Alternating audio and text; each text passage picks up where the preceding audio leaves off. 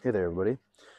Got a goose here. Today I'm going to show you how to get some goose biots for fly tying. Right here, we have the main goose feather. It's very large, and you'll see the biots come from the main feather. Just go ahead, pull one off, and you can store it this way, or you can strip them. These are the biots right here that you want to use for fly tying, tails for nymphs, things like that. You could wrap some bodies with them, but they are shorter than a turkey biot. But that is your biot right there. These are a lot softer and longer. You can use those as well.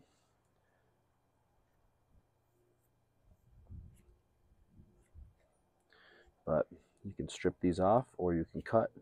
Stripping works. Sometimes they do get messed up when you do that. Strip that right off there.